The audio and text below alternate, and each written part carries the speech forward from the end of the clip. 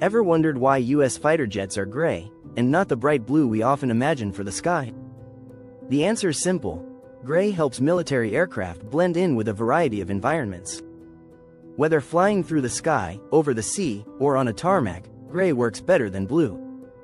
On the ground, the gray paint also helps break up the plane's outline. This reduces the chances of being spotted by enemy aircraft or ground forces, especially from above. Gray works in most operational environments. But in specific theaters, like the desert or jungle, the Air Force might use different camouflage schemes to adapt to local conditions. Back in World War II, fighters were painted with specific colors to blend with their surroundings.